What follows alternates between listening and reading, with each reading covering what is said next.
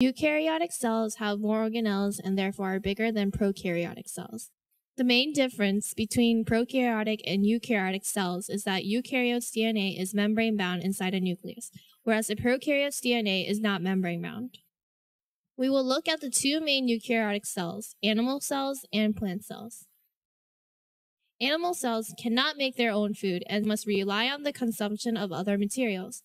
Animal cells have a plasma membrane like a prokaryotic cell has, but it does not have a rigid cell wall. Animal cells produce proteins that play a critical role in performing the cell's specific functions. The process of synthesizing proteins requires the nucleus, free and bound ribosomes, rough endoplasmic reticulum, and the Golgi apparatus. DNA is basically a set of instructions for ribosomes to follow. It contains genes that code for a specific protein. Ribosomes synthesize proteins. They can either be freely floating in the cell or attached to the endoplasmic reticulum. Free-floating ribosomes produce proteins that will be used inside the cell, while bounded ribosomes produce proteins that will be shipped out of the plasma membrane.